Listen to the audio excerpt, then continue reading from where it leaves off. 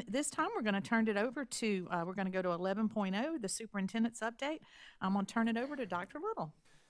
Thank you, Madam Chair. As you can see, beneath the superintendent update section of the agenda, it's quite a robust agenda tonight. So I am just going to call our first person to come up and present, if you don't mind. It's my privilege today to, I'm going to have Mr. Salters welcome our guest. Go ahead, Mr. Salters, you welcome our guest, if you wouldn't mind.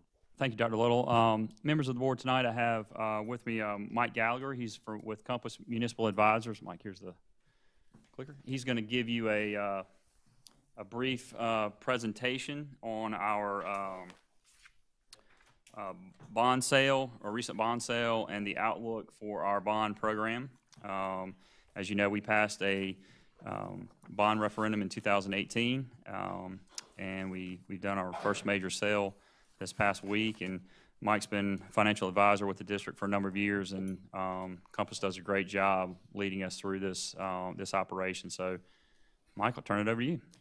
Thank you, Madam Chair, members of the board, Dr. Little. It's a pleasure to be here with you tonight. Grab that microphone. It's a pleasure to be here. Maybe.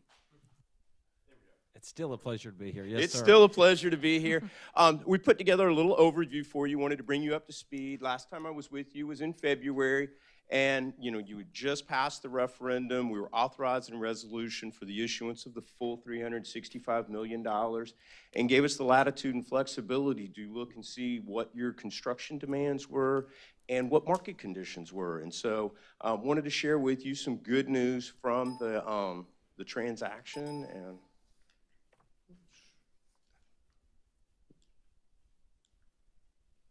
there we go. Okay, so we'll start looking at an overview of the issuance. We got the intercept rating, which is where the state of South Carolina guarantees the debt of the school district. They do that for all school districts in South Carolina.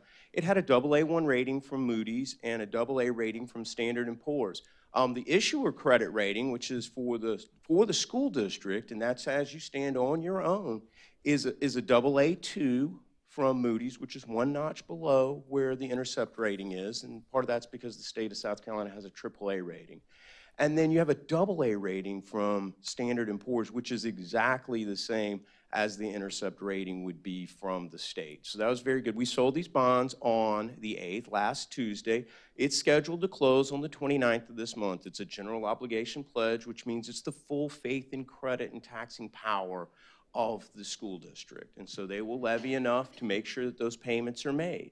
The term of it was 25 years. A couple things that are really interesting to note is the way the bids came in on it. We got 9 bidders that bid on the transaction. Very happy to say, for 25 years, we were able to borrow $165 million for 2.52%.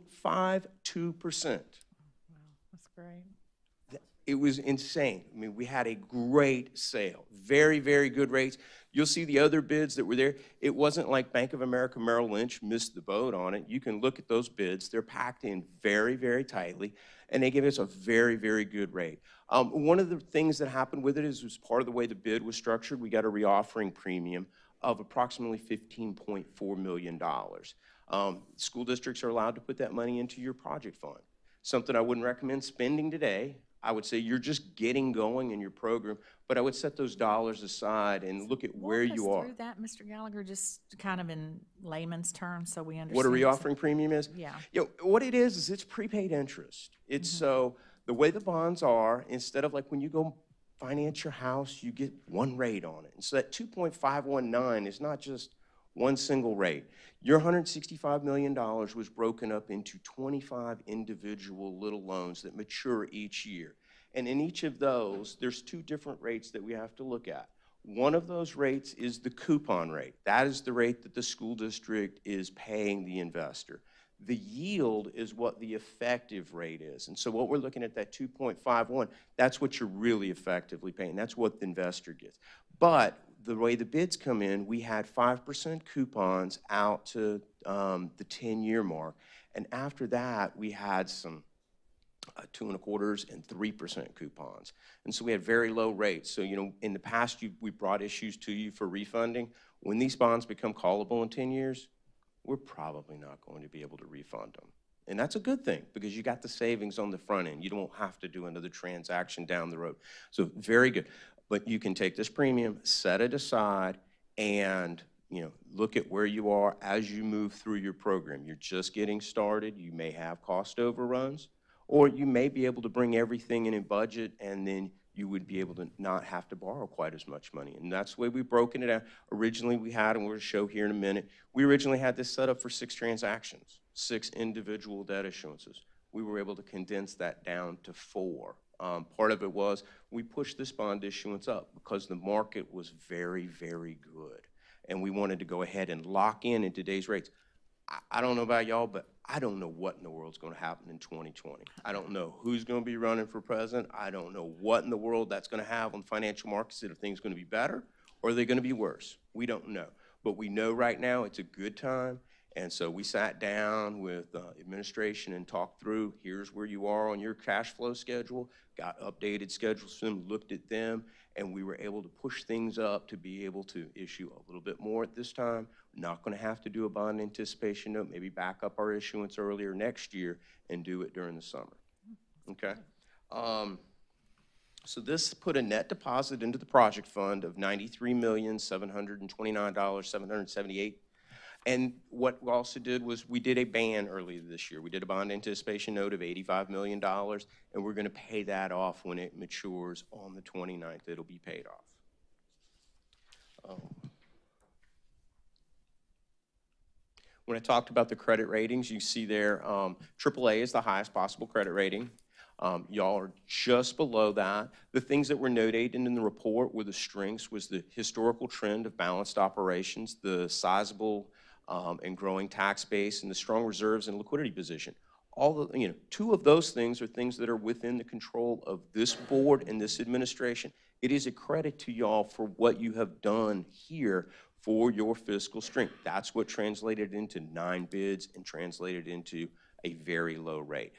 The credit weaknesses, you can't do anything about the pension burden. Yeah. That's outside of your control. And Act 388, we all know there's nothing that y'all can do about that either. But those are their 2 weaknesses. It's not bad when your weaknesses are things you can't do anything about, but you need to be proud of the good things that you have done to put yourselves in those positions. So every spring we go through a budgeting process where we struggle with how much to keep in the fund balance, essentially. So can you talk through, where our fund balance was with respect to this bond issuance and if it prepared us well and helped us with those rates? I can't speak exactly to where you are, but when you see where it says strong reserves and liquidity position, that helped you immensely. That puts you into that top tier. I can give for y'all a copy of Moody's rating scorecard, and you can see quantifiably where that puts you, if that's information that y'all would like. But yes, the fund balance being at a good, strong level, that is very helpful. If I may take a point of privilege, since I've served on the board so long, Mr. Butler and Mr. Salters and that whole team in the finance department, they are so committed to that fund balance. And then now Dr. Little has joined that commitment. And that's kind of a hard thing to explain out in the public because it's money that if something were to happen, it's rainy day funds, we call it. And 10 years ago, when we saw the economic downturn in 2008, we saw a lot of my clients had to go issue tax anticipation notes. They had to do something. That is something that Lexington One has not done that I can recall as long as I've been in this business. No. And they are so committed to the fiscal, just the smartness. Responsible. Very fiscal responsible. Responsibility. But I want to thank Jeff and Mr. Butler and their team because that has been a long-range vision, and I'm glad Dr. Little's joined on that vision as well, so it's exciting. Well, and Ms. Smith, I think that you crediting Jeff and then Mr. Butler, good credit and good fiscal responsibility isn't something that happens in 1 year. It's a long-term investment in making good decisions and wise planning and wise management.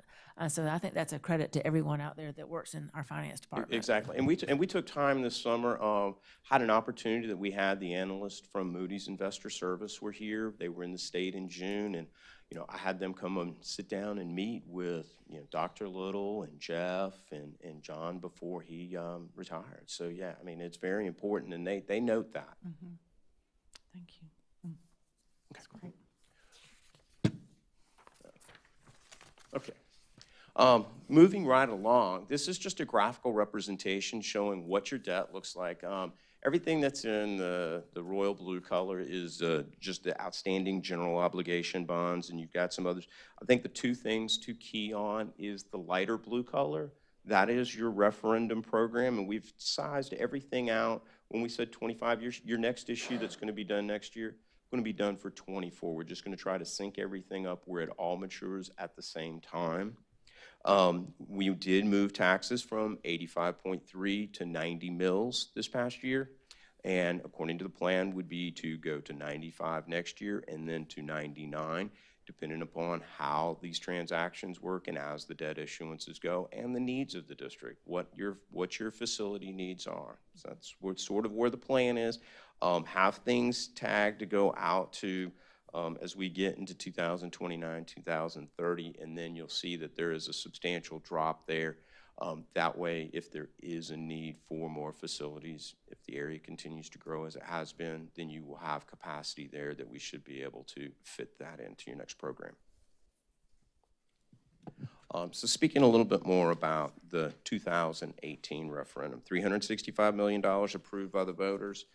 As I told you before, we originally had 6 transactions scheduled.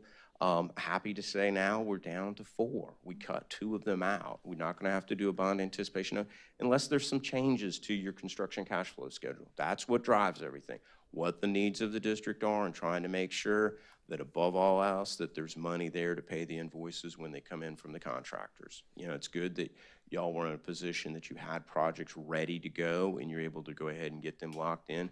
But as I said about that premium earlier, you know, there's still a lot of work to be done, and you don't know where those projects are going to come in, and we don't know what the rates are going to be. We're looking at next year having an issuance of $150 million. It could be pushed up a little more depending on the needs, or it could be pulled back. Really depends on 2 things. Really going to be driven by, 1, what the needs of the district are, and the second will be looking at market conditions.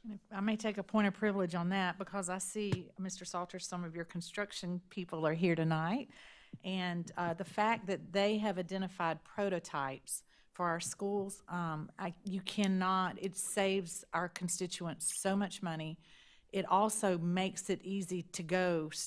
We hit the ground running, and we have a building design, and it's ready to go. And it's so exciting to see these prototypes going up across the district, which are basically the same schools.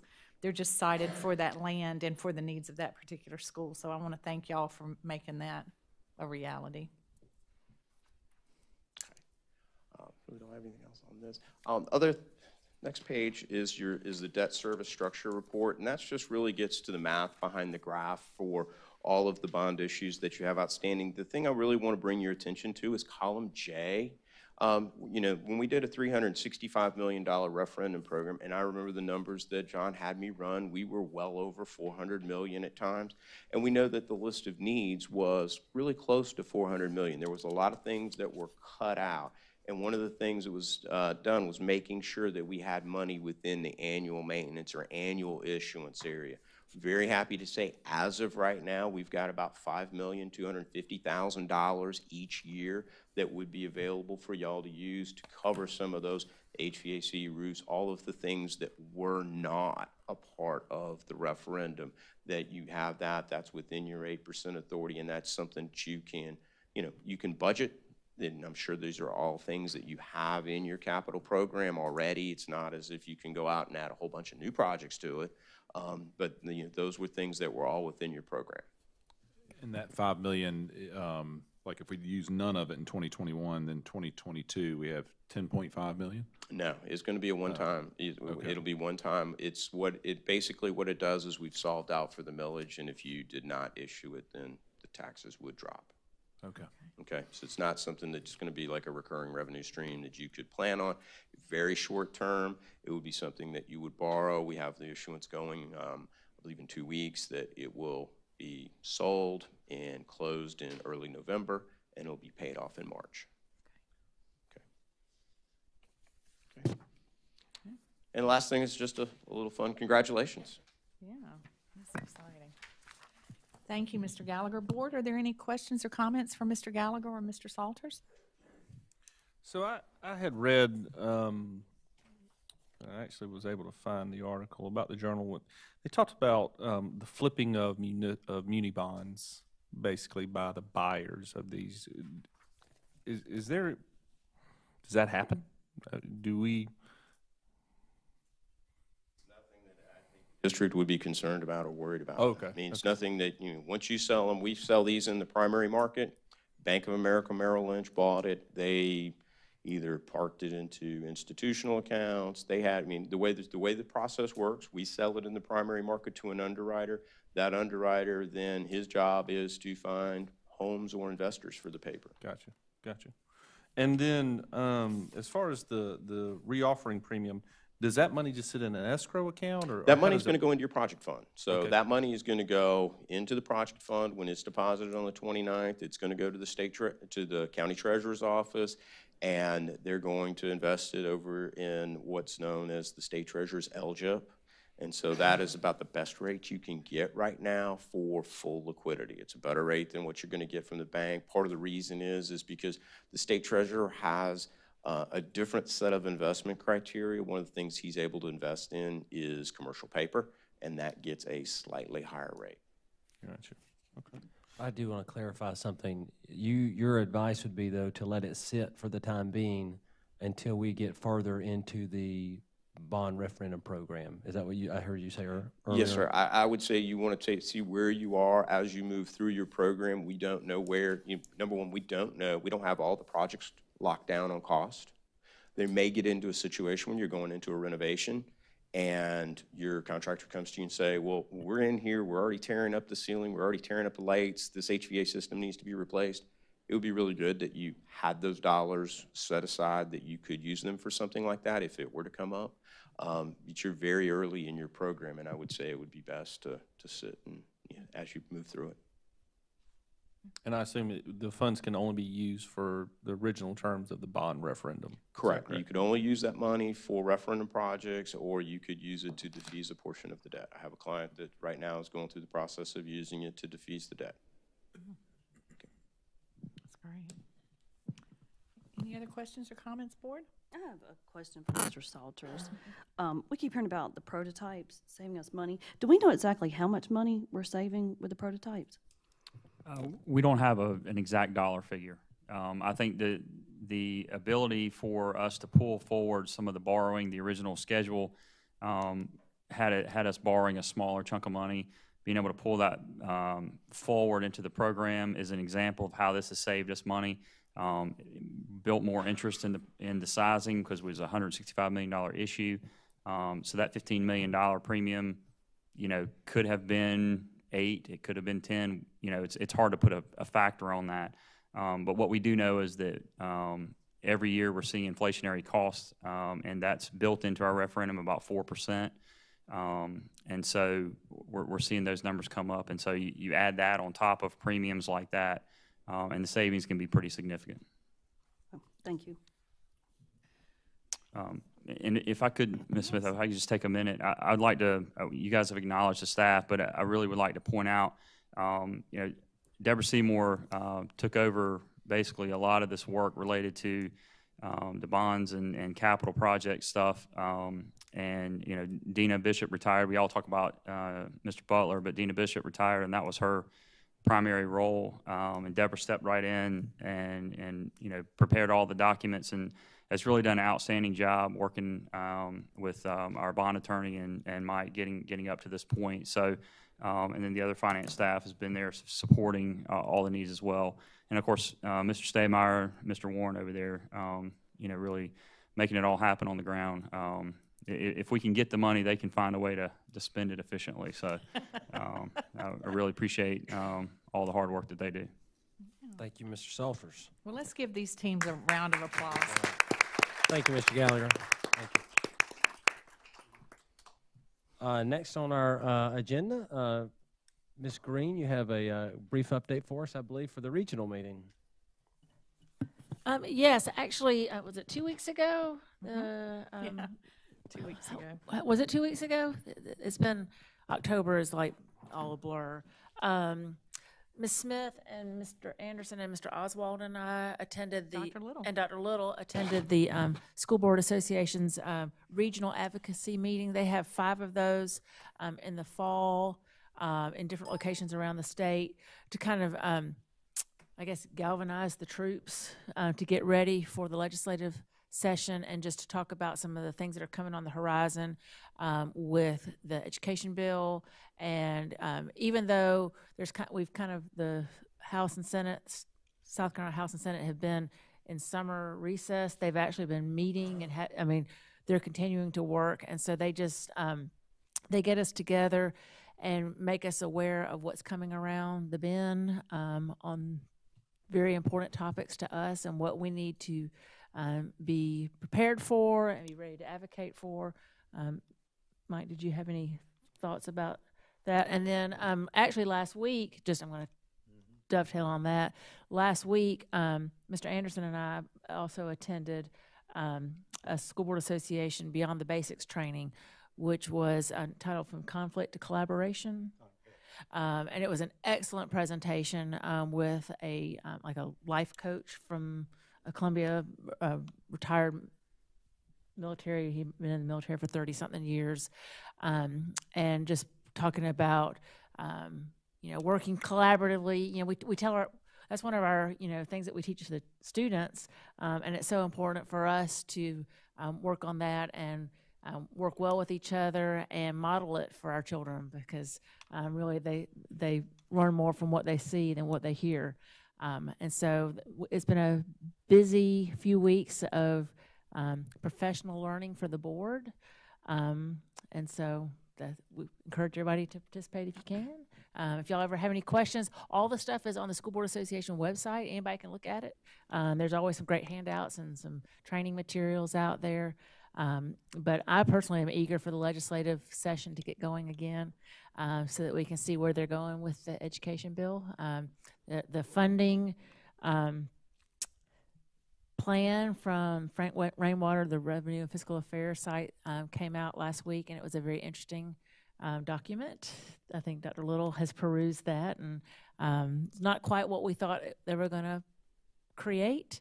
So we've got some things coming around the bend that we may need to ask your help for in contacting our local legislators, because school funding in South Carolina is broken and we need to fix it. And I think it's going to take everybody, parents, teachers, administrators, community members that don't have children to participate in that advocacy. So. Thank you very much, Ms. Green. Can I just say one quick thing? That meeting was held in Lexington 4 at the Early Childhood Learning Center, which was so neat for our board, because I think was that y'all's first time going to that? I mean, it's amazing what they're doing over there with the 3 and 4 and 5-year-olds. And as you know, part of our bond referendum, we're going to be building 2 early childhood learning centers that will be very similar to that site.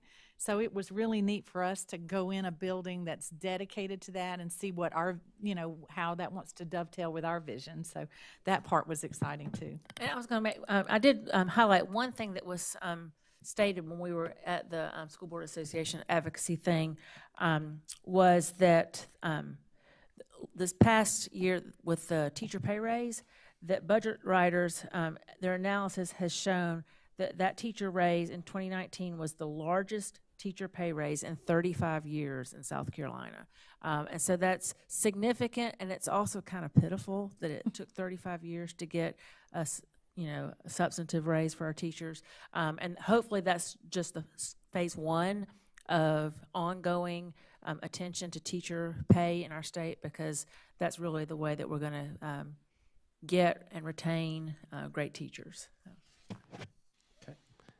Thank you very much. It is now my privilege and pleasure to welcome Dr. Shane Phillips to give us. He's going to do us give us a data update and give us a synopsis of some of the things that we can expect.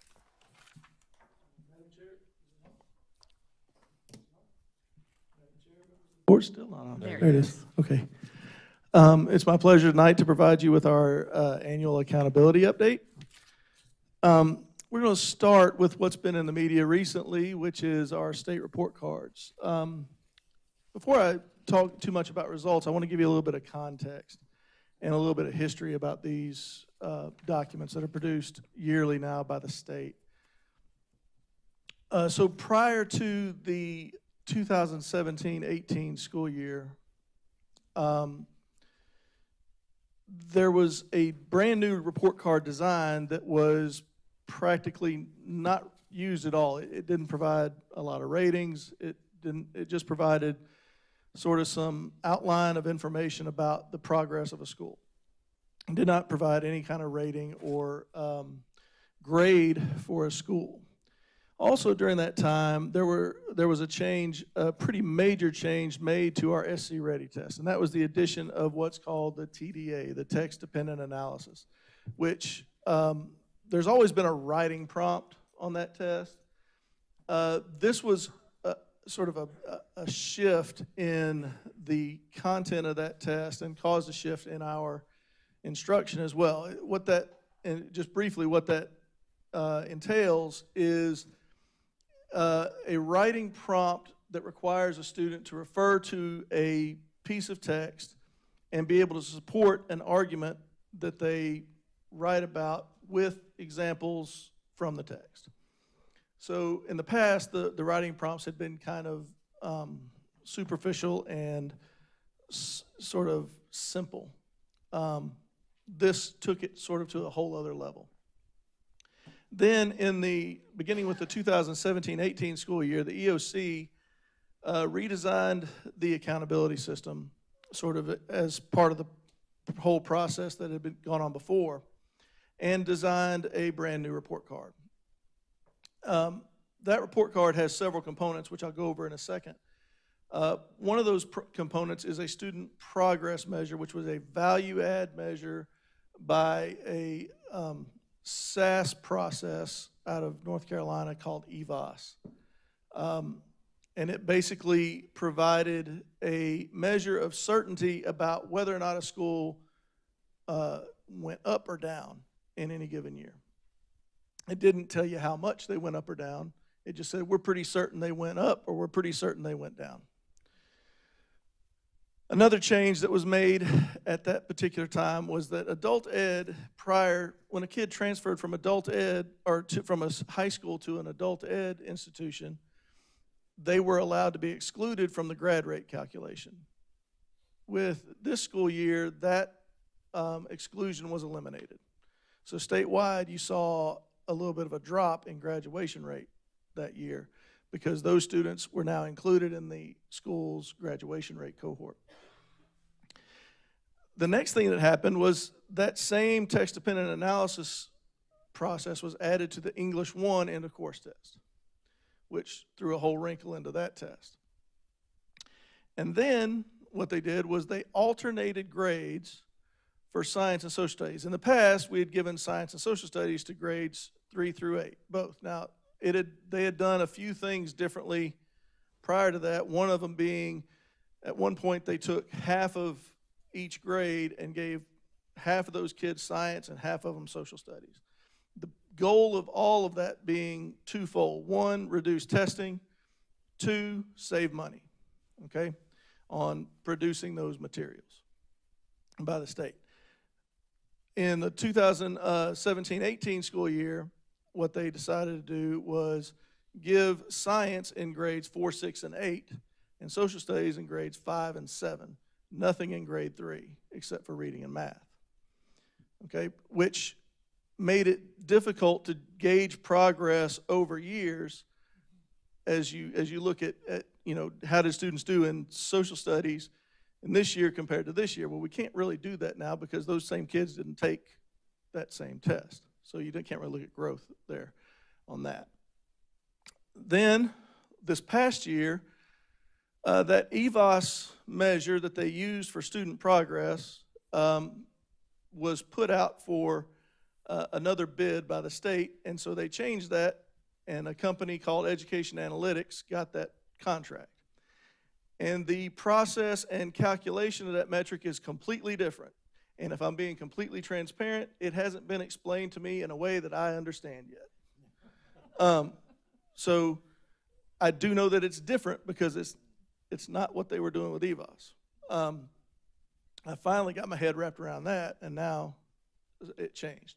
So when I figure it out, I'll be sure to let you guys know. And then, so that's where we are now, is in this whole part here. But what's coming up are some further changes, all right? So you see where I'm going with this. It becomes difficult each year to compare a report card from one year to the next, all right?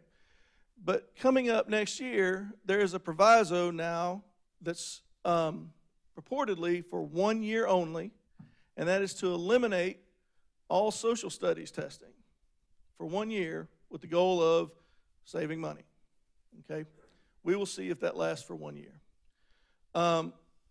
Also, we're transitioning in the high schools from an English 1 end of course test to an English 2 end of course test. So at this point, some kids will be taking English 1 for accountability. Some kids will be taking English 2 for accountability this year. And there's a whole, Erica can testify to this, there's a very complex sort of flow chart that goes with what counts for whom and that kind of thing. So this is a little bit of a adjustment for our high schools. And then finally, next year, the report cards have to be made available by September 1st. It will be great for us. It does put the state under the gun, so it puts a lot of stress. The state's putting a lot of stress on getting that. Luckily, the state's real good at following its own rules. Well, sure. What was the date that they were unembargoed this year? October 1st. Okay, so they're going. That was, by law, they had to be done by October 1st this year. September 1st next year. Okay, we'll see if it happens. Yep, we'll see. Okay, so again, let's talk about what goes into these report cards. First of all, actually, let me go back here because it's important that we look at it kind of in this context. When this report card system was being designed, the point or the premise on which they were being designed was to provide a sort of comprehensive look at schools based on the South Carolina profile of a graduate, okay, which is a kind of a big holistic global look at schools. What came about was something a little bit different. So there are several components, and they are a little bit different for elementary, middle, and then high school. So for elementary and middle, you have these components. You have student achievement, which, and I'm going to give you the points for a school that has more than 20 English language learners, because that's the majority of our schools. Student achievement's worth 35 points. That's based off of South Carolina Ready, ELA, and math. Preparing for success is worth 10 points. That's based off of science and social studies on SC Pass. Student progress, also based off of the SC Ready, ELA, and math, is worth 35 points. The progress of ELL students is worth 10 points, and that's based off the results of the WIDA Access Assessment. And then school quality, which is based off of a self-reported student engagement survey given to every kid, grades 3 through 12, okay? So that's for elementary and middle, which means that at elementary and middle school, 90% of the 100 points that you can get come from standardized tests, which takes us back to the prior accountability system, which was based almost completely on completely on standardized tests. We get 10% off of a self-reported survey now. For high school, there is no student progress, which I will talk about a little bit more when we talk about end of course scores. So you get 35 points for student achievement, 10 points for preparing for success. So the student achievement comes from your end of course scores in algebra and English. Your preparing for success comes from biology and U.S. history. You get 10 points for ELL progress. You get 10 points for school quality. And then there's a college and career readiness. College career readiness is probably the closest the state came to doing this global look. They did, but it also includes SAT scores, ACT scores, ready to work assessment scores, professional certifications, the ASVAB test. So you can see the majority of those things that you can get college and career readiness endorsement for are standardized tests. So again, at the high school, the vast, vast majority of your points come from standardized tests. The only one that doesn't, only two that don't, are the school quality worth 10 points and the graduation rate worth 25. All right, so those are the components of the report card. Given all that and the differences between years, here are our 2019 report card ratings. 11% of our schools are below average, 43 average, 21% excellent, and 25% good.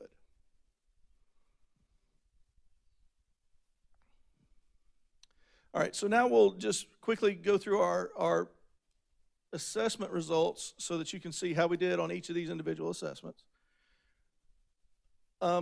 First, SC Ready. Again, this is ELA and math grades 3 through 8. So here I've provided you with the state results and the district results. So these first two are ELA with the state and district here, and this is math with the state and district here. As you can see, if we just look at these top two chunks, which are the percent of our students meeting or exceeding standard, we surpass the state in both ELA and math. And if you look down here at the very bottom little chunk, that's our students who do not meet standard, and that excludes the approaches. So again, our not met percentages are lower than that of the state. Sir? And Dr. Phillips, this grading algorithm of exceeds, meets, approaches, or not met is not risk stratified based upon anything. So not your percent of free or reduced lunch or? No, sir. Okay. No, sir. All right, so since our kids in grades 3 through 8 all take this test each year, it's I've provided you with some change over time here. So again, here's the state percent meeting or exceeding and the district's percent meeting or exceeding. We are up 3.4% in ELA and up almost 1% in math. And I think this is a testament to the hard work we've done with the student engagement model in those two content areas. Yes, sir. Is the state moving at all as well? Because again, the whole purpose of this is obviously the state did increase a little bit. Okay. Yes, sir. Oh, sorry. So this is, since now the state provides us with percentile ranks based on the state performance, we can kind of look at how these scores are distributed. So as you can see, our median score, our median percentile rank is right below the 60th percentile across the board in ELA and in math. So you can see how those scores are distributed across the district. Yes, sir. Do you have any insight into the districts that are either at the either end of the state? I mean, I guess you don't know where other districts are, like the district that's up at the 100 versus the district that's at the 0? I can tell you, I do know who those are. Yeah. Not off the top of my head, but I have that all plotted. I do know that what you see distribution-wise is that it follows poverty lines pretty closely. So the higher the poverty, the lower the score. Nothing new there. All right, SC Pass, again, is science and social studies. Science given to grades 4, 6, and 8, and social studies given to 5 and 7 only. Okay, so again, if you look at the top two chunks, we do pretty well here in science compared to the state. You'll notice a little bit different here. It's because social studies is only rated on 3 levels. They were actually working to get this coming year to get it on the same sort of scale as everything else, but they're not doing it next year, so we're at 3 here. So 4 levels here, we're doing fine, and here again, we're surpassing the state as well. And again, it makes no sense to look at a comparison over last year. Just know that our percent meeting or exceeding is greater than that of the state. End of course tests, Algebra 1, English 1, Biology, and U.S. History. This is just the letter grade distribution. Again, the first bar is the state and the second bar is the district. And as you can see, we surpass the state in Algebra 1 on A's, B's, C's, and D's, and then we do better on the percent of students failing. And then on English 1, we have, again, the same story. Better on A's, B's, and C's, fewer D's, and fewer F's.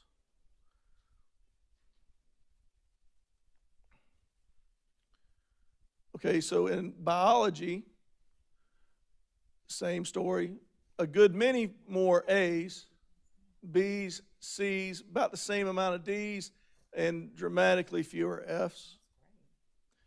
And then in U.S. history, again, a great many more A's and B's, more C's, slightly fewer D's, and dramatically fewer F's.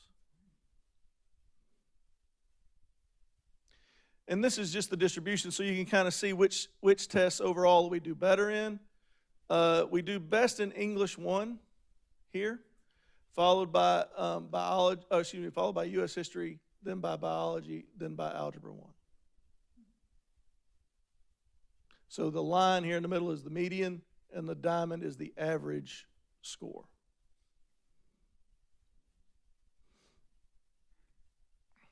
What's the red dot? State? The red dots are outliers. Outlier schools? Outlier scores, just individual student scores. So what you probably have here are kids that didn't test and received a 0 on the test. And this is just a kid that didn't do too well somewhere. So this is the 25th percentile, 75th percentile, 50th percentile, and the mean. And then this is the minimum disregarding outliers, minimum and maximum. I know a few years ago it was kind of a national thing where parents were opting the kids out of taking the test. Still a thing? It is. Like, how many did we have opt out this year? Is it gone down, the numbers? I don't have that off the top of my head. It was maybe a handful. Okay. A handful. Did you see it in any, was there a pattern at any, at schools, or just kind of just a scattering across the It's a district? scattering, Okay. really. It's here and there. At that time that you're talking about, it was kind of clustered in one particular area. It's not now. It's just kind of a little bit everywhere. Yes, sir. And then do we use that distribution, I mean, as we talk about all means all, to try to bring it closer, both at the school level? I mean, So, give feedback to. yes, we have discussed in length. In fact, we had a meeting yesterday where we talked about, making sure that we're addressing the needs of all students on these things. So we look at gaps between different demographics to make sure that we're providing opportunities for those kids to succeed in those tests, which should lead to those minimums coming up, that maximum staying at 100, and squishing down that distribution into something that is more attractive. I mean, we want to move the average or median up, but we also want to bring the distribution Right. tighter, right? Correct. That's correct. Yes, sir. Okay, so let's talk about AP and SAT. Okay, so 2 lines here. This is advanced placement, so AP test. Down here at the bottom is the percent of high school students taking at least one AP test. Okay, so as you can see, 2 years ago, we were at 16%. Then we were at 18%. Then we were at 19%. So as we increase the participation rate in these classes, you can see that the passing rate is staying relatively stable. Okay, as we're encouraging these kids to go into these higher rigor courses, people might estimate that these scores would kind of drop precipitously, but they're staying relatively stable. So you can see that now we have almost 1 in 5 kids in high school taking at least one AP course, and 63% of those kids are getting a 3 to 5 score on at least one of those tests. Finally, we're going to talk about SAT. So in the state, yes, sir. I'm sorry. No, it's cool. So again, I think we graduated 2,000, 2,500, so I just did the quick math. I mean, it's 320 to about 500 to 550 students. So So, I mean, this that's- is actually all high school students. So we have about 7,000, a little Okay. more than 7,000 kids. Oh, okay. So this Oh, is it's like per year. 1,400 kids. It's per year taking one AP class in that That's year. correct, yes, sir. Oh, okay. Wow, that's even better. That's even a lot better. more That's kids. about 1,400 kids taking those.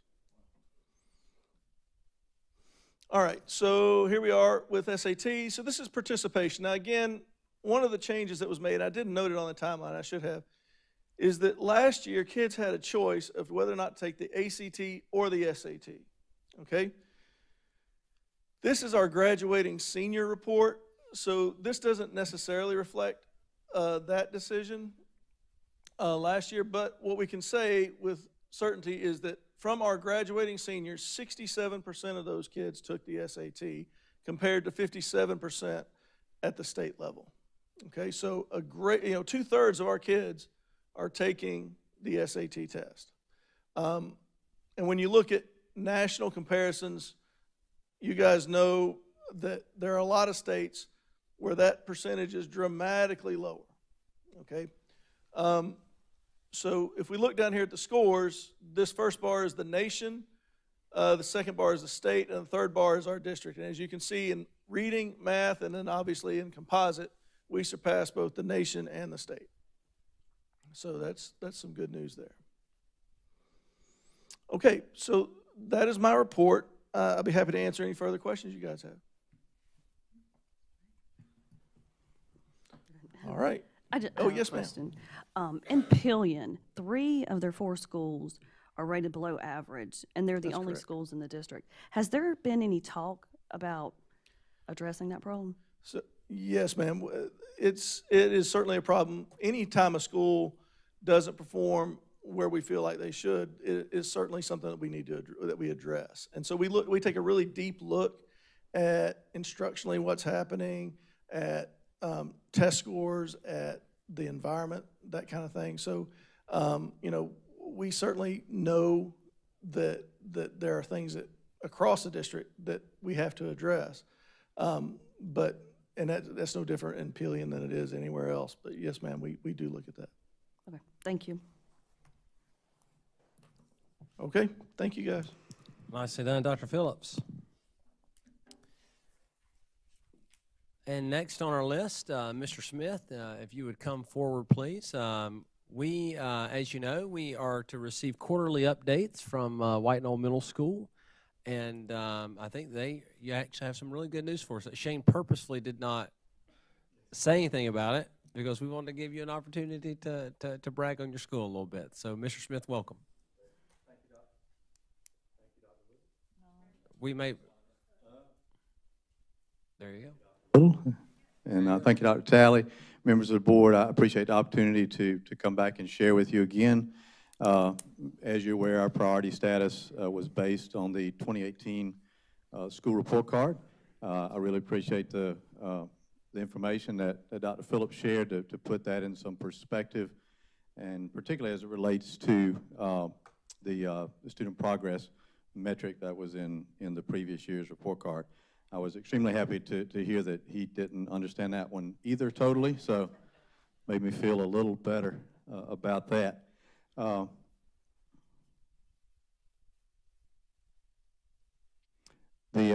guess the most important bit of news to share this evening is the bottom line on our school report card that came out October 1st. We rose 2 levels on the report card to average this year.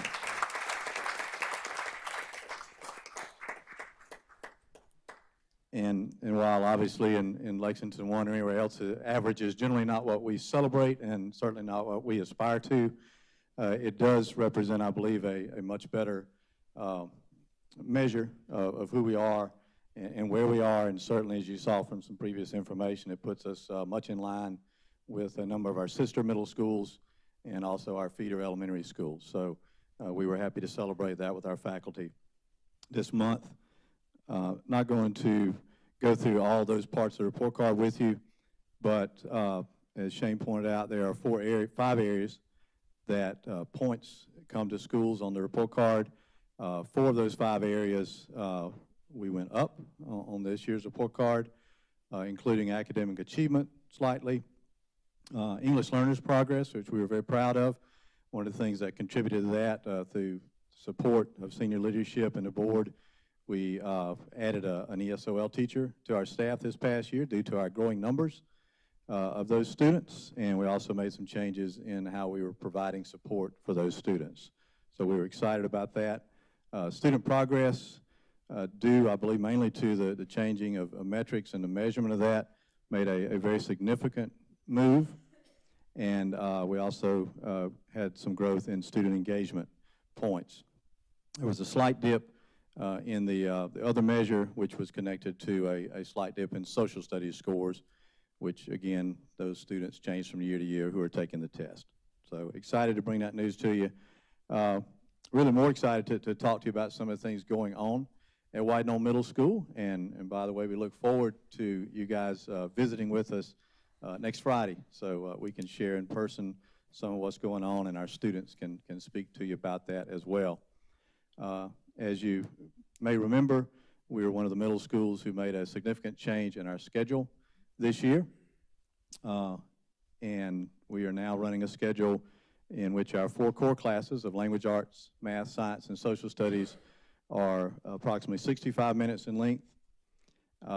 We moved world language to a 3rd academic connections route along with our other exploratory courses and fine arts courses. And consequently, our core teachers now are teaching 4 classes a day rather than 5 as they did in the past.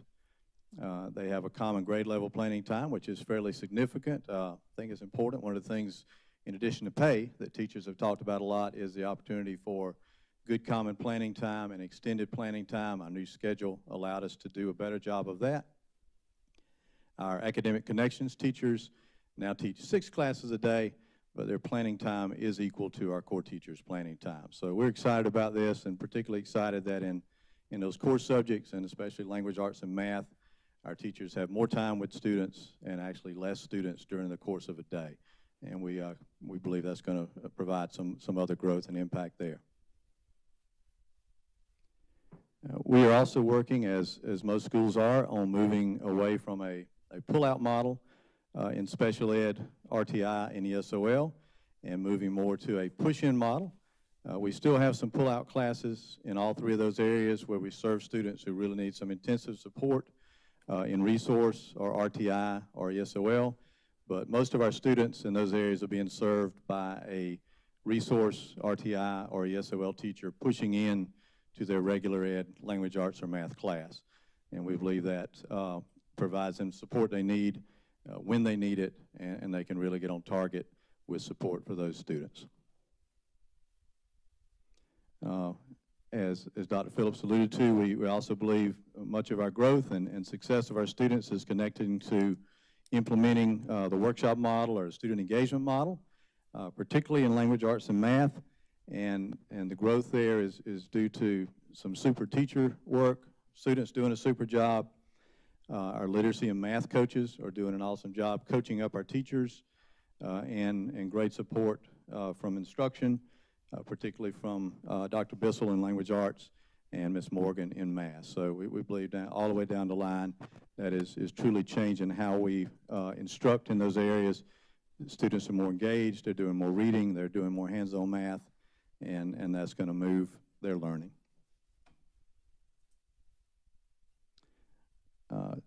Because of our status, as you know, we received some additional funding from the state, and we'll talk about a few of the things that allowed us to do this past year. So while we were not happy about the status, we were, of course, excited to have some funding that we were able to do some neat things with. A significant portion of that funding allowed us to add a math instructional coach to our instructional support. We, like other middle schools, already had a literacy coach who was doing an excellent job, and a digital literacy coach who was supporting our teachers. We now have a math coach on board who we actually hired from within. Tiffany Scholl was one of our former teachers of the year and former math and science teacher. Through our interview process, she came out on top, and we made a very good decision putting her on board. She's doing these things among a number of others. She is doing coaching cycles with our teachers. We've worked on increasing classroom support, both through things that our teachers have, like manipulatives. She's working with our teachers on planning and doing observations and feedback, and also helping the rest of us better understand what's going on in our math classes. So we're very excited about the work there. We also use part of that funding to along with some of what was mentioned earlier, of beefing up our classroom libraries in language arts. We purchased this past summer about $30,000 worth of books for our classroom libraries. We're going to continue some of that work. Also, our PTSA is working with us to beef that up as well. So lots more books in student hands and a lot more student reading going on, we believe. Another part of our funding went to setting up some particular trainings for our math teachers. We recognized, as many of us across the district did, that we particularly needed to do some more work in the area of math instruction. So among other things, along with instructional coach, we've also scheduled some math trainings on site with Mr. Fred Dillon, who works with the National Council of Teachers of Mathematics. We've had one of those sessions so far, and we have 2 more coming up within the next few months.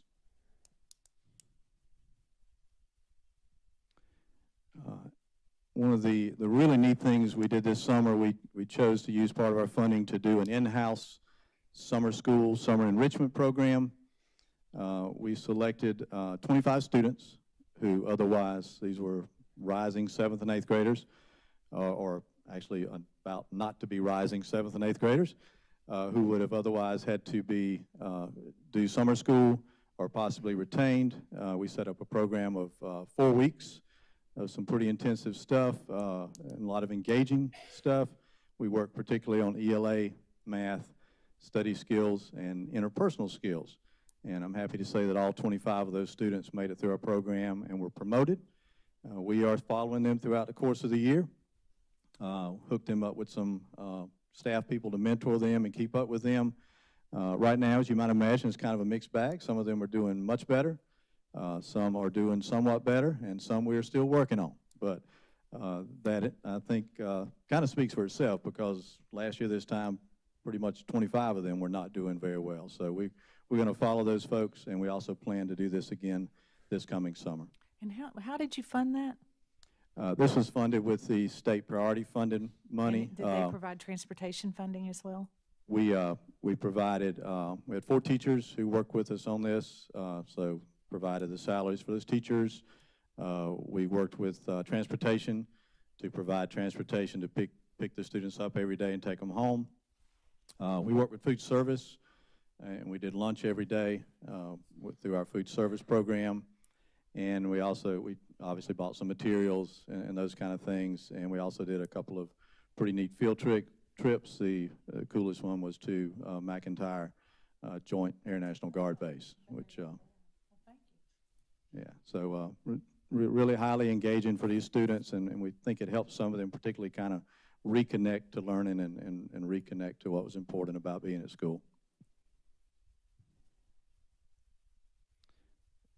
Little update going forward, we have submitted, I guess end of September, our application for funding for this coming year with the priority funding money, and these are the categories we're going to use it for. We're going to continue to fund our math instructional coach, so that's a pretty big chunk for salary and benefits. We're going to do the summer enrichment program again, because again we felt that was highly impactful for a pretty good group of students. We are going to begin the process of becoming an AVID school. We are really fortunate that we have a couple of folks on board with us currently. Both of our assistant principals, Margaret Shillett has worked with AVID in Richland too, and Lakeisha Cook joins us, and she is actually an AVID trainer. So we have some on-site folks who already have some background in that. Carolina Springs became a site this year, so we're going to kind of piggyback on some of their learning as we go through the process. And so we look forward to beginning that process, getting some of our folks trained in that summer institute, and working towards that for next school year.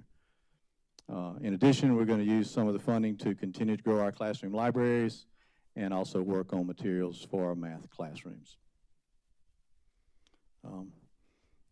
So that's kind of our update of where we are. Any questions? In the hospital, we have to deal with all kinds of quality metrics and the nuances of that. So I hope we're taking, again, the state report card, we can argue about the pros and cons, but it is one way to have a measuring stick such that these interventions we can decide at the student level. So those 25 students, I would hope that they perform better year over year. And you can almost back into a value equation. So, you know, a 20% improvement for a 10% cost, whatever the numbers played out to be. And then the same, for example, the math coaching and or the teachers that engage that instructional re-education or additional education, how did those students move? And so I'm sure we're analyzing that at a district level, because obviously if it works for one school, then we can start targeting the other schools to bring that distribution, because my guess is that mean will start moving up if that bottom 10% can just be pulled up into the fold. So, I mean, I'm sure that work's happening. I don't even know it as a board member. The challenge, and I'll say this, last year when we found out that White Knoll Middle School received an unsatisfactory grade, you and I had a conversation. Do you recall that conversation? Absolutely. What did I say to you then? You told me that, I don't remember your exact words, but you told me we were more concerned about what students were doing, concerned about our progress, and that didn't define us. You understood where those numbers were coming from. Yeah, again, I do want to say before we move forward, and I'm glad that it's not considered unsatisfactory, but the same way when I go to the Pillion schools, I don't consider them below average either. The report card is a really flawed measure of student success and academic achievement at a school. So that there's, to me, there's absolutely no doubt about it. There's, again, Dr. Phillips, what is your degree in? And did you understand the growth measure, did you say? We have no idea what the growth rate is. It's those kinds of things. If you can't explain it, well, you got a problem. So we have some real issues when it comes to our accountability model, and we're working. I've talked to multiple state representatives about the accountability model. What we want is an accountability model that appropriately and correctly reflects the type of learning that's taking place in a school. I'd walked through your school. I knew what was taking place in the school. I was 100% confident in that, same way I am in the 3 Pillion schools about what's taking place. So I would tell you, congratulations on a great year. I know it's going to be another great year. There's a lot of wonderful things taking place at White Knoll. The board, you're going to hear more about AVID. We'll do a session about AVID, about advancement via individual determination. It's a national model. Tremendous leverage on typically first-generation college students, but students who haven't really reached their potential yet. And so you're going to see a lot of that work out there in the White Knoll area to begin with, but that'll spread pretty quickly. Are we doing anybody else but White Knoll and Carolina Springs at the moment? Gilbert Middle School is exploring AVID this year as well. And Gilbert Middle. Okay, Yes, so that'll start growing and moving. So, but no, we certainly appreciate what you're doing, and we look very carefully and plan with our schools about their data, and we're going to continue to make progress. Thank you, sir. Appreciate it very much. Thank you very much. I appreciate it. One question, Mr. Smith. Mr. Guy. Oh, Mr. Smith, one He's question. got a question. Just one question, and congratulations on the achievement there.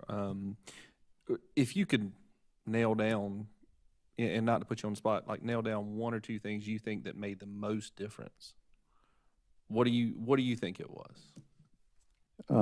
And I think to Dr. Power's question too, the data that's in the report card, which I mean generally it's data we have anyway from test results and all of that particularly our accountability folks share with us.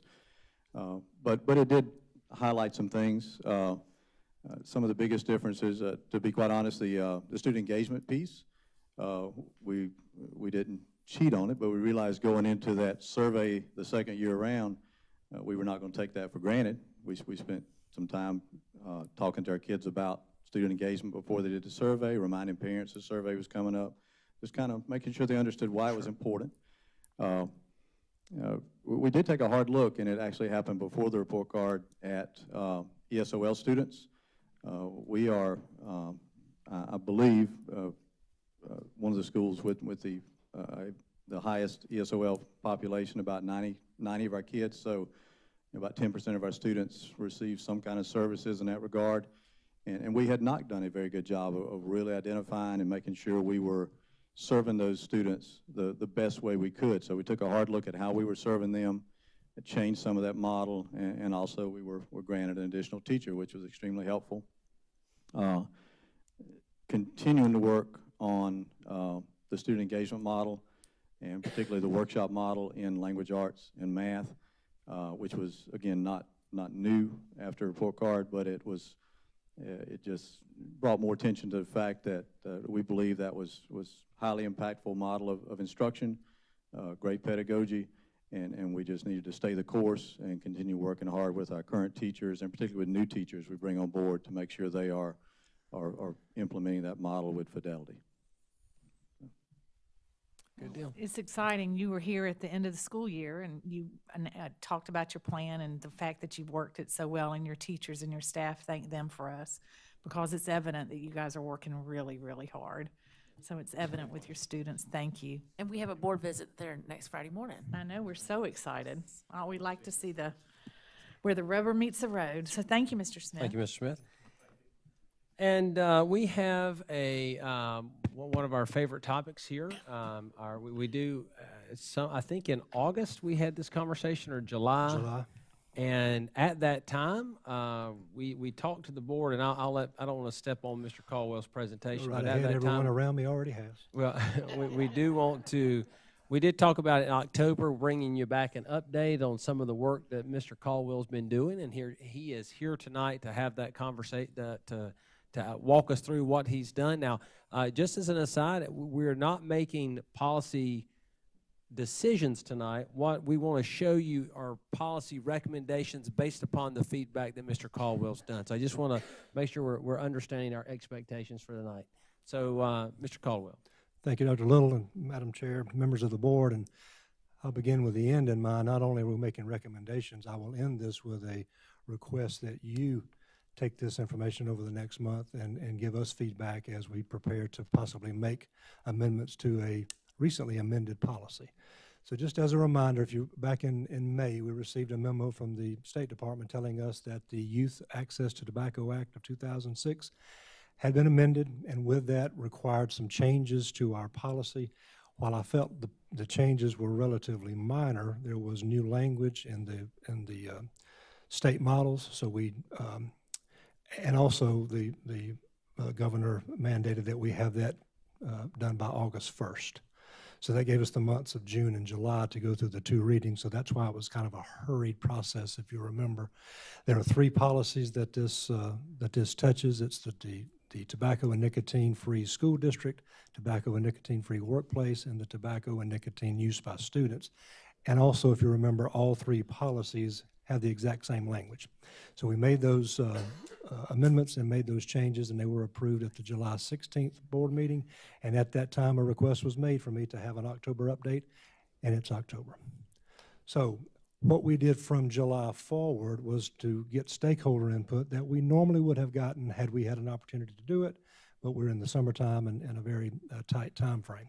So I met with Parent Advisory Council, I met with Student Advisory Council, I met with the Teacher Leadership Council, I got feedback from other members of the community, and basically we went through a protocol where I gave them the old policy, I gave them the new policy, I gave them just one copy, I gave them the student policy because again, they're all three the same language. And I asked them to partner, I asked them to read the policies, partner with someone at their table and tell us the things that they liked about the changes, the things that they didn't like about the changes, or the wonders that they had, and the hopes. So I did this 3 separate times, and I actually had a member of the community actually go out to a PTO at one of the schools and do this same process. And so that landed me with about 127 sticky notes that I had that I spread out on my kitchen table and tried to find patterns and trends, because there were one-off comments or things that really didn't apply. But what I looked for were patterns and trends. What were things that people were saying over and over that the students and the parents and the teachers were saying collectively? And we found 3 or 4 definite trends. Most of the responses, the majority of the responses that were received were around the discipline infractions. If you'll recall, there were lots of discipline and consequences we could have added with a new policy. We elected to use just the 1 day out of school and the 3 day out of school consequences. Lots of folks said they would like to see the community service back in the policy as a consequence option. Interestingly enough, a lot of participants thought that out-of-school suspension for the first offense was too harsh. I will tell you, as an aside, we did have one response that said, I think the first offense should be a 3-day out-of-school suspension, and I think the second offense should be a recommendation for expulsion. I can't remember which school that student went to, but that was a student response. So the parents and the teachers were much more lenient and understanding of the therapeutic approach we're trying to take. Maybe that belies the fact that the student was very fed up with going to the restroom and it becoming a vaping lounge. A lot of folks also said if cessation program, if education is good after the second offense, well, why isn't it good after the first offense? Another thing that came up was about staff infractions, because again, one of these policies deals specifically with staff. That was the second most frequent policy that was commented, or a portion of the policy that was commented. They wanted lots of folks wanted a specific order of the staff consequences. While they are listed, they are not necessarily listed in the order of those consequences being imposed, and we will have further conversations with our HR friends to talk through that. If it dealt with an employee suspension, they wanted to know how long that suspension might be, and we discussed this back in the summer, would nicotine patches be allowed? So those kind of questions bubbled up to the surface as we went through this process. Do we have any idea, like, what % of our staff vapes? I do not. I mean, I'll be honest, all the schools I visited, I've never seen anybody vaping that's a staff member. They're not supposed to be doing anything like that at school, but so I would have no idea. I just wondered. That's interesting. Other questions that came up, that the cost of the cessation program, the quality of enforcement, this came up a lot, but particularly in the student policy, how you're going to enforce it, and even more specifically, how you're going to enforce it in the restrooms and the bathrooms, because that seems to be the place of choice. So I'll get back to that in just a moment. I just wanted to throw at you just a few points of data. I can tell you, you can do a thesis, you can do a doctoral degree in vaping if you had the time and the energy to do it, and you can get lost in the data. And you can, if you Google vaping, and then you can spend the rest of the day, the week, the month looking at research and stats and that sort of thing. But in Lexington 1, the tobacco violations, and that's in quotes because vaping currently is a tobacco offense, so it's listed in Power School as a tobacco violation. Those violations more than doubled from the 17-18 school year to the 18-19 school year. And this year, of this current year, 19-20, about 95% of all of our tobacco violations are vaping. So cigarettes and dip and those kind of things are very much a thing of the past, and vaping is the tobacco offense of choice. Nationwide, I found this kind of interesting. As of October the 4th, when I was wrapping up this research, there had been, according to the Wall Street Journal, there had been over 1,000 people hospitalized and 19 deaths related to vaping. The CDC, who updates their data every Thursday, as of last Thursday, 1,299 lung injury cases and 26 confirmed deaths. So in 4 days, 7 people died. Now, if you carry that math out, you can see that we're talking about truly an epidemic. In fact, it's so much of an epidemic, I found out just this weekend, and I received a copy of it yesterday from Dave Duff, one of our district's attorneys. There is what the state of Washington, this district in Washington, is calling a class action suit. Dave refers to it as a multi-plaintiff suit. But they've started that in the state of Washington. One very small school district has filed an 80-page complaint. And Dave has been contacted by an out-of-state attorney asking if we would be interested in joining the complaint. So that is new as of yesterday afternoon. So we really don't know where that's going, but I do tell you that if this is not a Lexington 1 problem, it's not a South Carolina problem. This was a 600-student district in Washington State that began this process. But nonetheless, 26 deaths as of October the 8th. Well, and I think DHEC is going to be speaking to this at some point at the state level. We're required by law to report certain communicable diseases, and they're actively requesting for vaping-associated lung disease deaths in the state. Because I challenged, this is not on the list, and they responded back. They're considering it a state crisis. So anything they consider, then they can require us to report. So that's right. That's exactly right.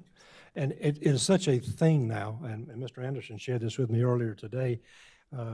DHEC now has its own name, and I don't know how it's pronounced, but it's EVALI, EVALI, E-Cigarette and Vaping Product Use Associated Lung Industry. So it has become its own category. In fact, juuling, the word juul is now a verb instead of a noun. Juul owns 70% of the market share. They are apparently still building a facility in our backyard, but they currently have, they've become a $10 billion industry. They did it in a matter of months, in fact, 4 times faster than Facebook, but people always look at Facebook as the company that just skyrocketed. Well, in 3 years' existence, they have become a $10 billion with a B dollar industry, and it doesn't seem to be slowing down. Some of the safety concerns, and I present this for 2 reasons. One, to kind of just remind you of, and again, this merely scratches the surface, but it just reminds you, the board, and us as an SLT and as a district of the safety concerns. And it also reminds us that these are the kind of things we probably need, in fact, not probably, we need to do a better job of educating our students and educating our parents and our staff about this, because I don't know that they understand the depth and the breadth of this problem just yet. Most e-cigarettes, as we know, contain nicotine. We also worry about the other pods that they can put in those that may have illegal substances. In fact, 99% of e-cigarettes sold do contain nicotine, although oftentimes they don't advertise. They don't say on the packaging that they do contain nicotine. And we also know about the berry flavors and the mangoes and the watermelons and those kind of things, although they swear that they did not intend to market this to children, and they've apologized profusely. They haven't stopped doing those kind of things. Research tells us that nicotine can harm the developing adolescent brain, and it keeps developing until about age 25. And we're looking at a demographic of 12 to 17, 12 to 18-year-olds in our schools that are mainly the users.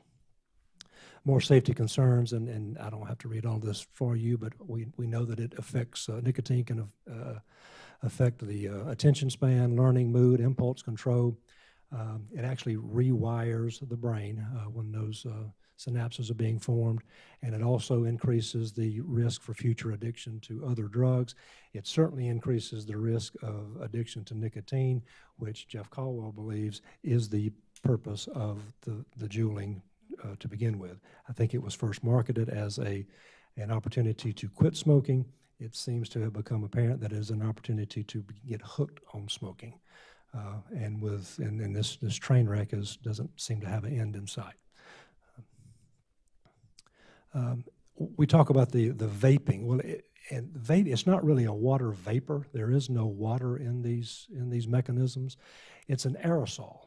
Well, the name in itself, it just lends itself to something that's not good for you. If my wife took her hairspray and sprayed it in my face, which she may have done before, it is not a good thing. It has the substances in this aerosol that bystanders can be affected by also. It contains nicotine, particles that can be inhaled into the lungs.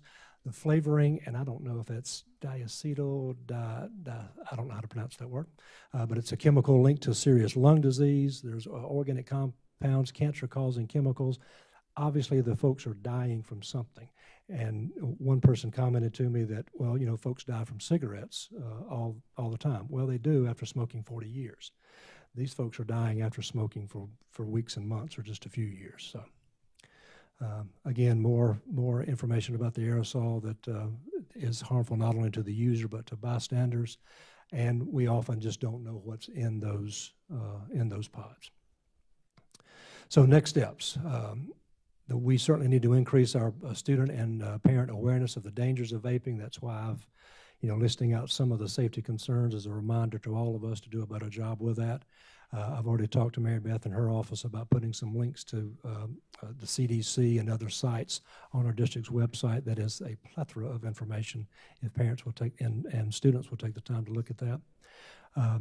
We are planning on hosting programs to highlight the dangers of vaping. In fact, one is happening next week. You should have received an invitation to that. If you haven't, you're officially invited now. It's called Vaping Addiction, a Mother and Son Experience. It's a young man, I think, from North Carolina who is a school-age student, a high school-age student, who tells his story of the 3 or 4 times he's gone through rehab because of vaping. That's a White Knoll High program. It's at White Knoll High School next, I think that's Thursday, the 21st at 6:30, if I'm not mistaken. One thing that's come up in conversation is the feasibility of vape detection devices for school restrooms. That is something that we could look into. I will tell you what I've seen so far. Those devices cost about $1,000 a piece. And then there's a yearly, maintenance cost and that sort of thing. A very, very rough estimate, we have about 225 bathrooms or so in our middle and high schools. So, should we do something like that? If we wanted to go down that road, then we're talking about a significant. I was listening to a radio program yesterday about vaping, and they were talking about that those detection devices are really good. They didn't mention the cost, but hopefully, as the demand grows, that more people will make them, and the cost will go down. But do teachers seem to sense that it is a bathroom issue? They go in the bathrooms and vape? Absolutely. In fact, it's kind of become a joke, but people have commented, and Mr. Salters has heard his own children say, I went to a vaping lounge and someone put toilets in there. Just so that's not a Lexington one thing or a particular high school thing, the lawsuit that was issued by the district in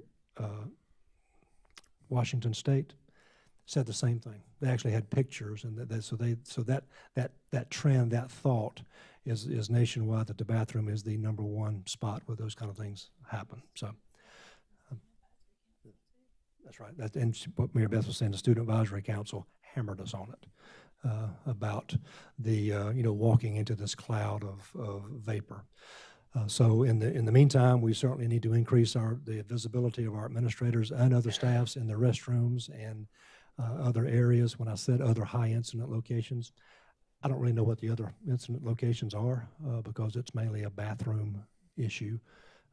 But we just need to be more visible and more diligent in trying to not necessarily catch the kids, but we're trying to eradicate a problem if at all possible. So when I looked at all the feedback and I laid it out on my kitchen table and then talked with the other folks and they offered suggestions, a few of these are really kind of clerical in nature. There was some clarification of some of the language.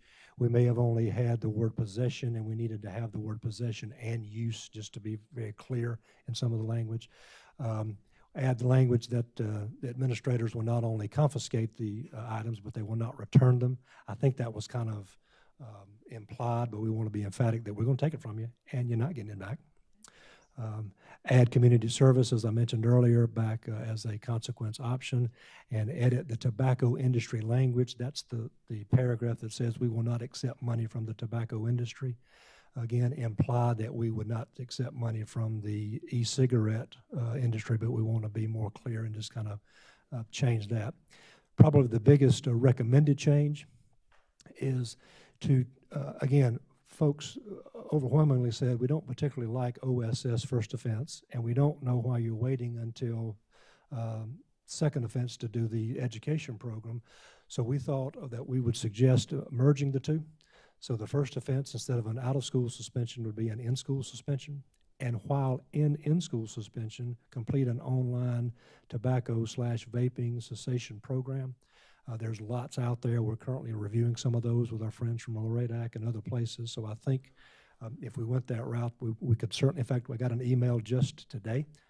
Dr. Talley forwarded to me that there's been some research and some education programs that are being made available to the schools. So we could spend the next couple of months, if we chose to do that, to be sure that we have a program that would meet those needs. And that education needs to show a video of someone dying of this. It's kind of like the crystal meth discussion. I mean, those pictures of people who have used crystal meth in a year or 2 years, I mean, that gets that has incredible Oh, street yeah, traction. like the So- before and after pictures. this Yeah, is so right, part of yeah. that education needs to be someone who's dying from a vaping-associated lung disease.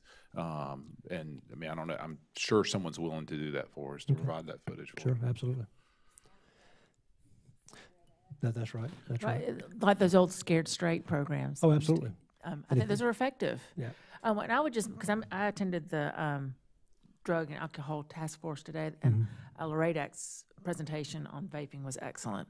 And I think one of the things about the cessation program, and I'm sure that this is part of your research, is I think it's very important that the cessation program that we require is targeted towards vaping, because one of the problems is these students don't realize that vaping products contain nicotine. I mean, they think they're juuling, cotton candy vapor. That's I mean, right. they really do.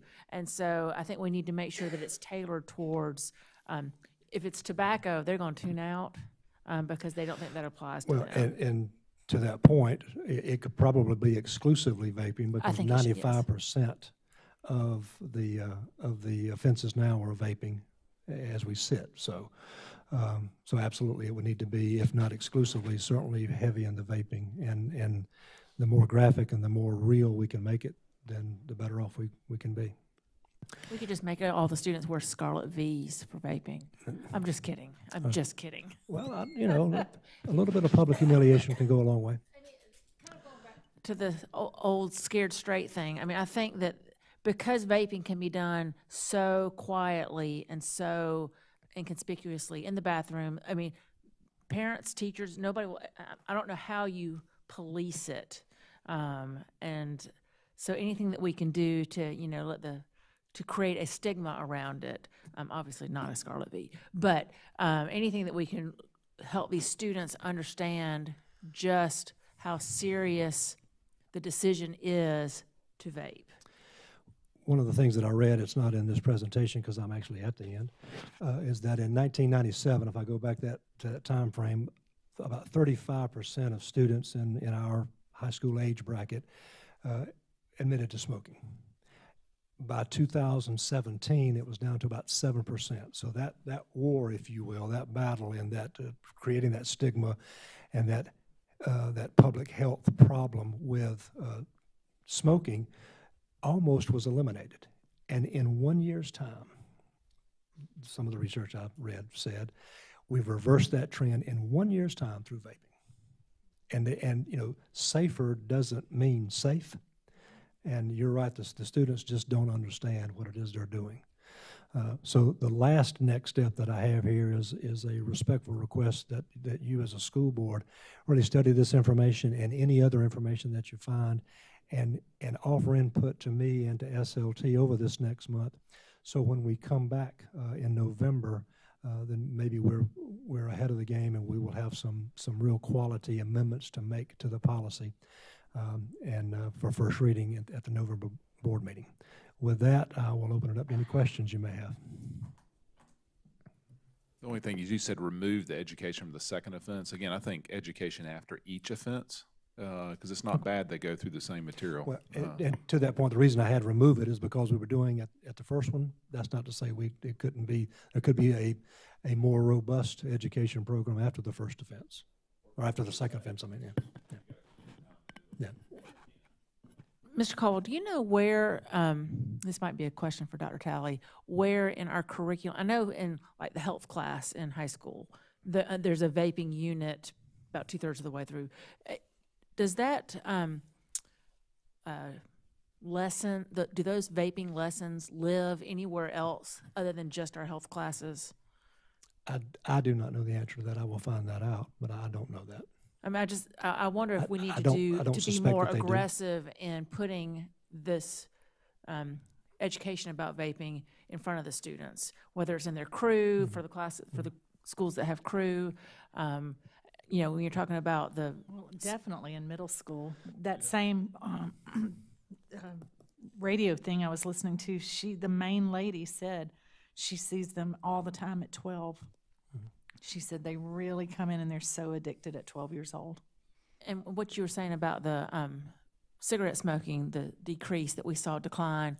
I mean, my children that came through elementary school, 2 2005 through 2011, when the anti-smoking thing was such a significant part of their health classes. I mean, they thought that smoking was the absolute worst possible thing you could ever do. And, you know, I think that we need to have that sort of aggressive education, even into the middle school, you know, 7th, 8th, 9th grade, where they can't avoid getting that message. I think that needs to be one of our priorities, is to push that information out just as hard as we can. I agree with that, and I think one of the unspoken things is yet again, we've not caught up to the trend. And by the time we do, in fact, there's probably something already out there that we just don't know about. So if we get a good handle on vaping, and then maybe something else comes along, I wish we could stay out in front of that. But I think, to your point, the education probably is very tobacco and cigarette heavy, because that's been our thing for 50 years. And now all of a sudden, out of the darkness comes this device, and we just, you know, weren't prepared to handle it. But we will be. Any other questions? I have a question. You said tobacco violations more than doubled from 17-18 to 18-19. Are we talking 80% or 55%? I'm not sure I understand I'm just kind of curious. On one of those slides, you said that the violations have more than doubled. So if it were 300 the year before, it was over 600 the next year. Okay, so I'm just wondering. I don't have the numbers in my head. Okay, I was but thinking it was let's say 250 in 17-18, and maybe over 500 18-19. Okay. Don't, please, if you wouldn't quote me exactly on those numbers, but that's what it was. It was more than twice as much. Okay, thank you. So.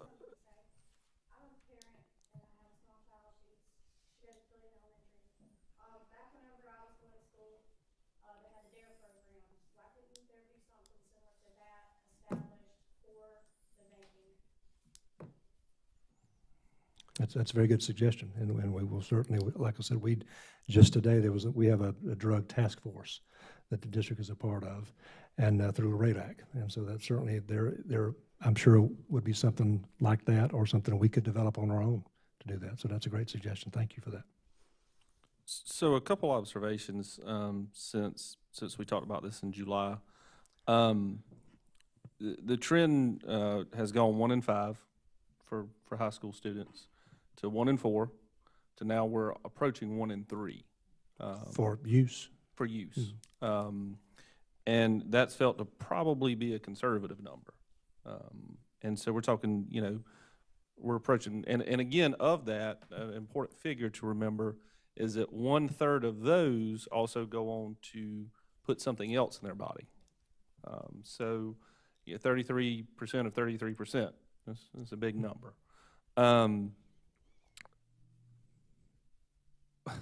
Which amazes me that we're surprised that superheating a chemical causes problems. I mean, we live in a world where we're worried about heating up a microwave plastic because it's got a BPA in it, and we're surprised that we're getting sick from this. So I find that shocking. Secondly, we didn't have illness and death 3 months ago. Now we do. So you're seeing a much more captive audience. And I've actually even seen that within my office. So I have now seen multiple patients who have come in who are terrified that something is wrong with their lungs now. And, you know, they've come in and said, I've stopped vaping, you know, but I'm a nervous wreck. I'm a nervous wreck. And so there is very much a captive audience now because of the national media, because of the stance that is being taken. We have a very captive audience right now. And so, you know, the time to act is now. I have personally completely changed my approach in how I approach vaping in my office. It's not, do you vape? It's, when'd you last vape? One little secret I'll give y'all. When you go to your doctor and they ask you how many glasses of wine you have a day, we double it. All right, so when y'all say, nah, I just drink 2 glasses of wine a night. Oh, no, she's drinking 4. So it's an understood that you're going to probably marginalize a little bit of that. So we factor in some of that. So that's caused me to change my approach to now, when's the last time you vaped? Because 1 out of 3, 1 out of 2 times, I'm probably going to be right. And secondly, in my, I guess, coaching of this, you know, I think we live in a world now where seeking the truth is one of the noblest acts you can do. And so we see a lot of truth seekers right now, especially within the young population. They are seeking truth. They are seeking truth. And so my approach to them is, you are being lied to, and you have fell for it hook, line, and sinker. You have been told the lie that this is safer. Well, guess what? People are dying. You have been told that, oh, we would never go after, you know, the younger groups. Well, why do you think they're hiring social media influencers? Where do you spend most of your time? On social media. And so, you know, you've basically been reduced to a profit and loss statement. And that's kind of what I'm telling parents. Remember, your child is now a line on a business's profit and loss statement. And it's sad. It should cause that righteous indignation that should just exist at the parent, teacher, administrator, community level. And that's exactly what it is. That lawsuit, and again, it's 80 pages long, so I haven't read all 80 pages. But it talks about Juul and their 70% market share. It also talks about another company, starts with an A. I don't remember what the name is, but the FDA came down on that company. And as a result, it apologized profusely for marketing to kids. It admitted that the student use was epidemic. It denounced Juul and all of the things that they were doing. I mean, it really just kind of took the high road and made a pledge that forevermore we're going to do a better job of, we're going to market to the adults and leave the kids out of it. And they said it much more eloquently than that, obviously. That was in October.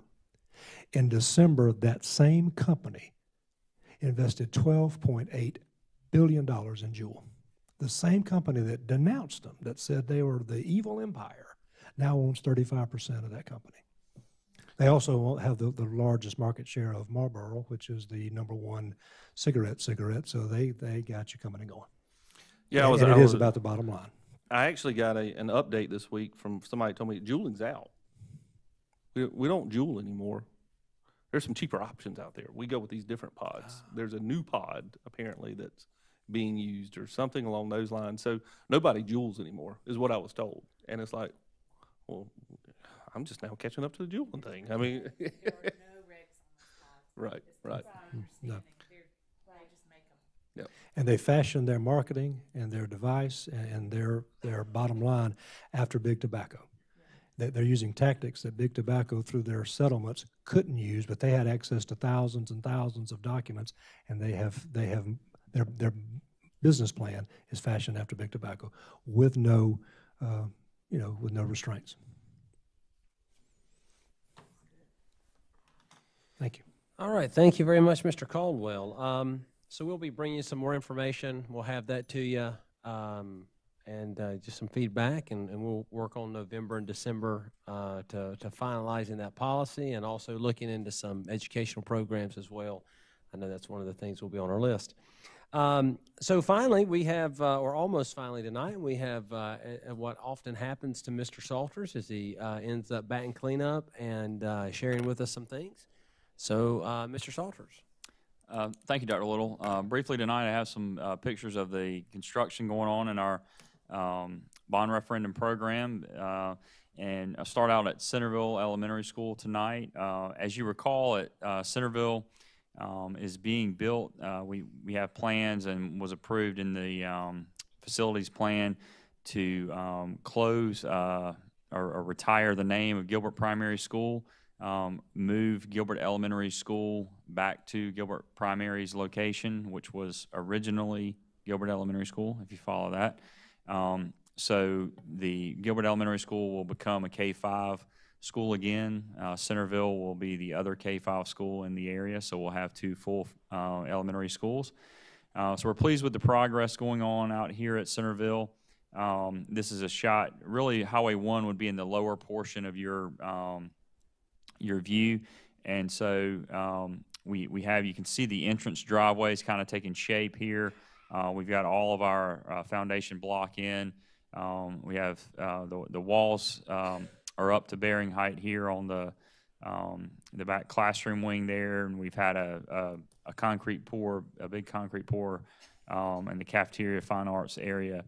And we have some of the parking lot laydown is actually already done here as well. So they're moving along nicely. As you recall, the school is slated to open in August of this next year. So it may not look like it will, but it will.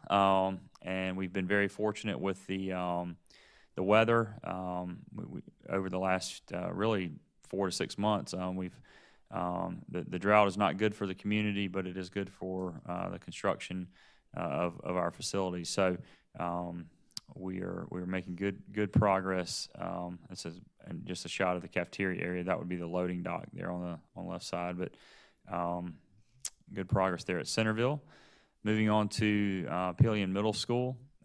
Again, just a reminder, Centerville is a prototype of the original Rocky Creek Elementary School plan, and then Meadow Glen and Deerfield.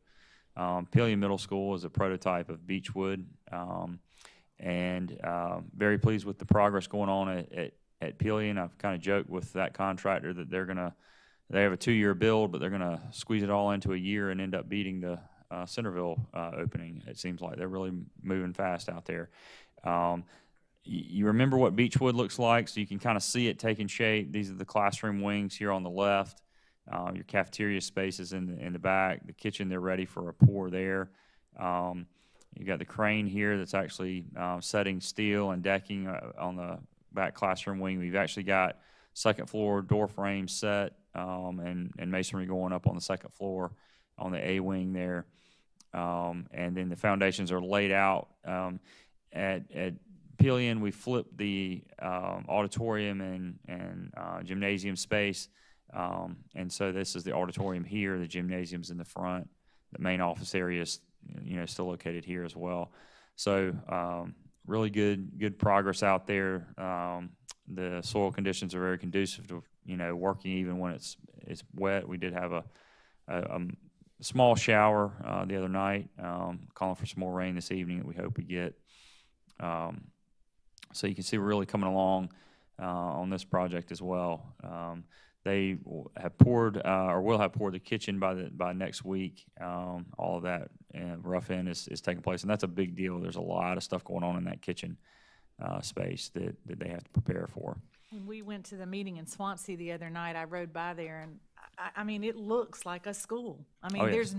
it doesn't look like framing or I could definitely see the school. It's so exciting. Yeah, you can really see the shape coming up, and it's nice to have already seen it, what it looks like in the end, and so having Beechwood built, so you can kind of get a real good perspective of it. Carolina Springs Elementary School, just briefly, this is we have a storage building. One of the projects in the referendum is to put a number of storage buildings around the district, and they're very excited about this building, and it's located in the back near the kitchen area. And it will have a brick veneer finish to match the school and roofing. So really excited to get that up. And then just the last pictures of these campuses for a little while, but just want to highlight the fact that we, last month we had some steel roofing that was going on, and you can see the new roofs is pretty obvious. All the cap sheet and everything has been finished there. So we're real pleased with that progress at Lexington High School. That is now completed. And of course, they continue to enjoy their new parking lot surfaces there at Lexington High School. As always, you can check the progress of our building plan at the website. I really appreciate the communications department working with us and getting those pictures up and keeping track of that for us so our community can see these projects firsthand. So I'd be glad to answer any questions you have about those. I just want to say thank you again for you and the whole team, because again, it's amazing all that we're juggling, and I mean, we take it in stride and we can focus as a board on instruction, which ultimately is our goal. But obviously, if you don't have the physical plant to support instruction, you can't even talk about instruction. So thank you again. Absolutely. Well, we got several of the guys here. John and Matt do a tremendous job keeping us on schedule and keeping our architects and contractors moving forward. So really, really pleased with the work. No retiring in anyone's future, I hope. We have that conversation occasionally.